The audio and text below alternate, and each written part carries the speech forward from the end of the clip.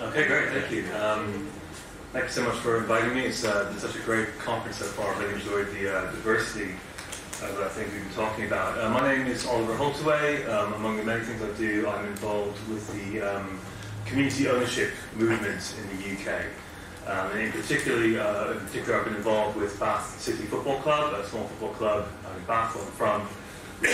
Recently, last year, took from private ownership into community ownership. So like about 40 or 50 other football clubs around the UK, we raised a lot of money from the community to buy a majority stake, and we now control the club on a sort of democratic, neutral, cooperative basis.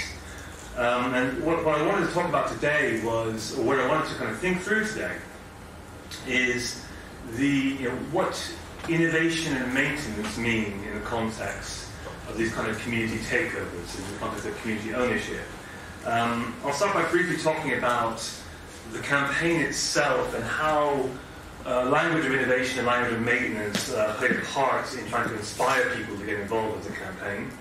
And then I'll probably spend more of my talk considering how the innovations that have occurred have created new maintenance obligations and how we're dealing with that in terms of our division of labour.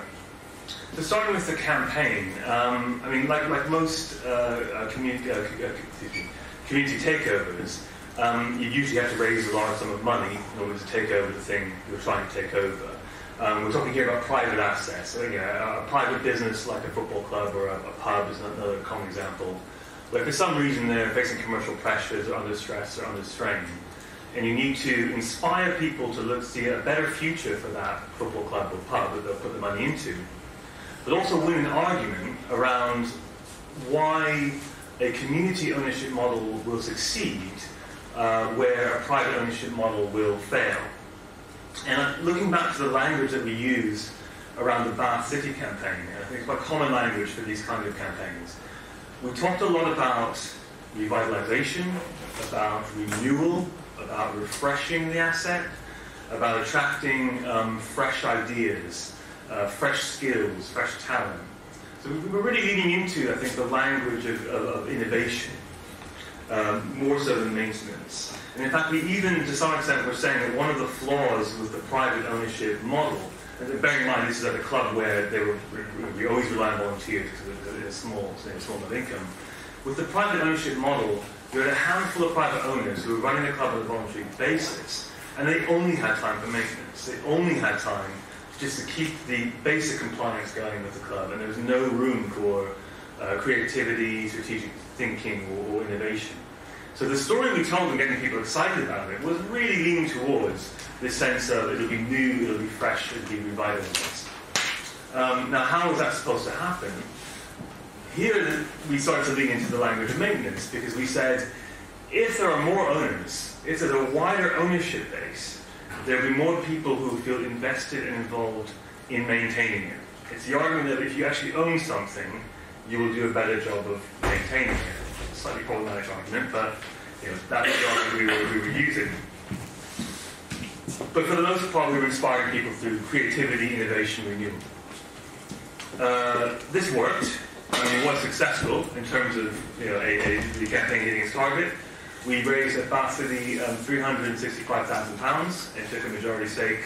So about 600 people contributed to that and became members of this new cooperative. And we took control in April last year. So what's happened since then? We certainly have had a lot of innovation and new thinking and new things happening. And that certainly has created a whole host of new maintenance obligations. At the most fundamental level, the innovation is our model. We're now a cooperative, essentially cooperatively run as a majority shareholder. I mean, cooperative are nothing new, but in football they're relatively new. In British football they're relatively new.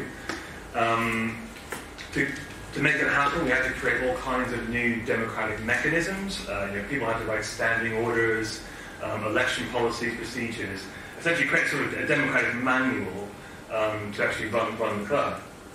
This then created a host of maintenance obligations around governance, maintaining a membership list, tracking subscriptions, people paying into their membership, running elections, having election observers, minutes of meetings, basic commitments to member communication and transparency. All of this kind of takes some work.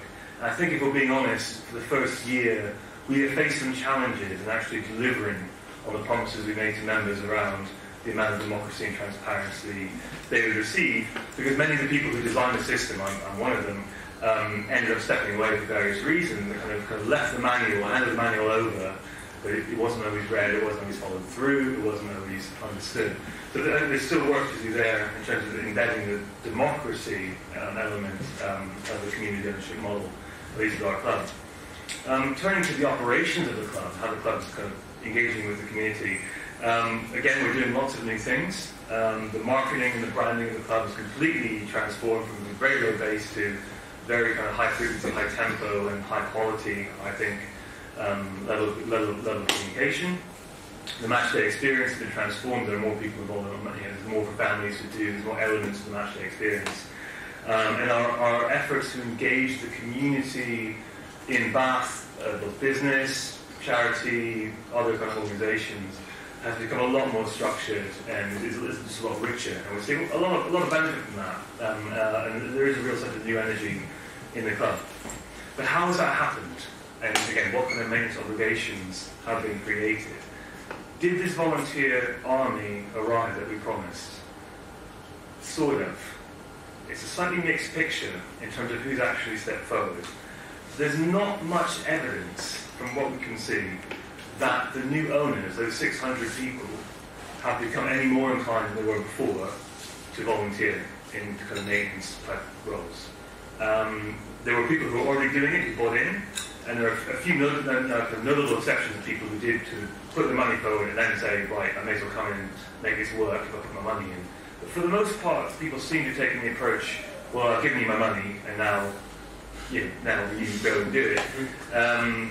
We have attracted people, I think, after the fact. A lot of our greatest kind of new volunteers didn't put in money initially, didn't know about the whole community takeover, but now that we've done that, they are attracted to the idea of the club, and they sort of come in, and they include students. We've built links with the universities in Bath and the college, professionals who want to kind of lend their professional skills to the club, and children as well, kind of teenagers and below.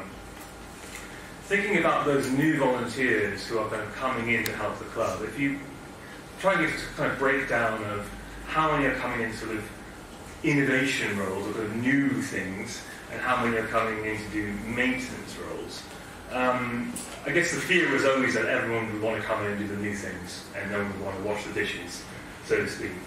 In the event, it's been fairly even, I would say. It's probably a bit more difficult to find the maintainers than the innovators, but we have found some. People have come forward to do things like to literally maintain the pitch, to work the turnstiles, to deliver posters in all the pubs and everything. So as well as having the kind of creative minds coming in and developing the amazing new poster campaign, we are finding people who actually go around and put the posters up. But it's slightly more difficult. I think the main difference, to some extent, is maybe my own personal interpretation, but one of the main differences is that we don't quite understand why maintainers come forward. We understand why creatives come forward and do creative things. We understand why the head of a brand agency in Bath comes forward and wants to launch a new brand campaign. We're not quite sure why a senior charity professional puts his hand up to say, I'll just organise the delivery of the posters. We don't quite know why. And it just seems very kind of different reasons for different people, which makes it difficult to kind of be strategic about how you recruit and retain and keep volunteers happy. You don't quite understand what's motivating them.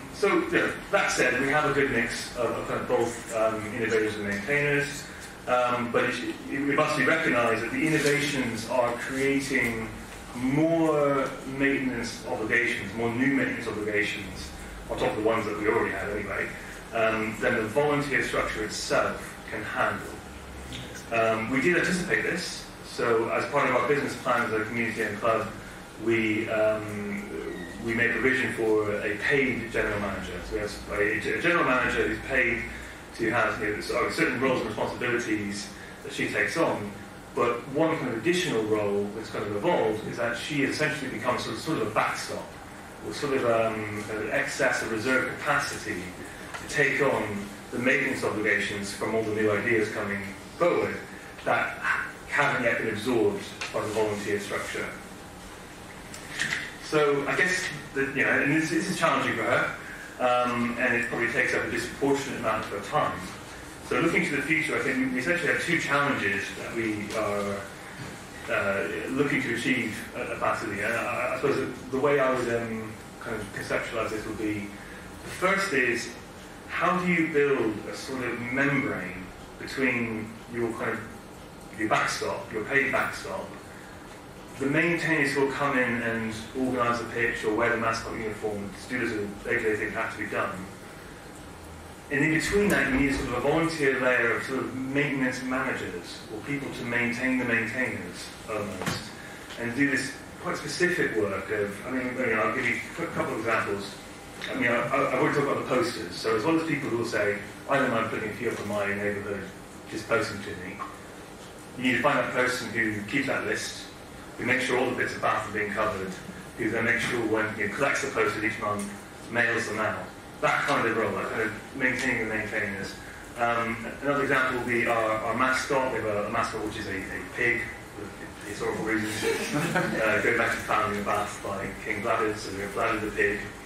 There's about 4 or 5 people who, for some reason, know amongst themselves, volunteer to dress up as this pig, and our match days run around, and when we do our kind of schools program, we go to schools, we'll take part in these events. And at first, it was the paid general manager who had to organise all that. The pig now has a handler. We now have a pig mascot agent kind of farms people out, at certain times. So we found that person. Another quite interesting one is we on our match days now, when the players come out at the start of the match, we have local school kids form a guard of honour, and sort of wave flags and all that sort of thing. And there, again, the general manager set that up and would oversee it. And there was one day when she was just kind of distracted and just couldn't get back. She was given another emergency, and a 13-year-old female girl volunteer just stepped forward and just kind of took charge of the situation and made sure everyone was standing in the right place, because she'd done it a few times before. And she now manages that. That's not her job. So she's sort of taken on that. So I guess thinking about the types of leadership, moving to a space where there's kind of distributed leadership, where people will take on these little tasks that almost sit just one level above the actual maintenance, if that makes sense. Maintaining the kind of building that membrane out, I think is quite important. But then, again, so that's a kind of structural or organisational thing. I think to achieve that and to get more people maintaining in general, we need to look at ways of fostering a culture of maintenance, kind of celebrating maintenance. There's one example of that I think is quite good, and we should maybe do more of. It's something that I would almost call, an academic might call performative maintenance. The example I would use would be last summer. We did a big sort of event called Paint Park. So touring parks are around. So Paint the Park was saying to the whole community, we just become community owned, say to everyone who just bought the club, let's all go down 2 Saturdays this summer, and we will paint and sweep and strip old paint away, just basically freshen the appearance of the whole ground up before the start of the season, and have pizzas and beers afterwards. When we first went to the people who had always done that and said, we want to do this and open it up to everyone, have a big kind of make a whole big event of it, they sort of said, well, we did that 10 years ago, and actually, you know what, it's more work than it's worth. When you've got people coming in who barely know which end of the paintbrush to hold, is it really worth it? It's more efficient if we just don't do that. And we have to make the case of saying, well, actually, this is as much about ritual, as much about kind of community building and celebration, that we should all be willing to pitch in these kind of very basic tasks that aren't just about us kind of, doing our own special skill or whatever. This is really about ritual and community building. And we went ahead and did it. It was very successful. A lot of people came down, and then those people were swayed. The original people who were sceptical were swayed to the wisdom of the idea. And so I think building more of those kind of rituals, and in football, of course, it's seasonal, so you sort of have indoor rituals. building that kind of ritual and thinking more about how you can be performative around celebrating maintenance is something for us to investigate more in the future. And I will certainly go back from this conference with ideas from that. So thank you very much.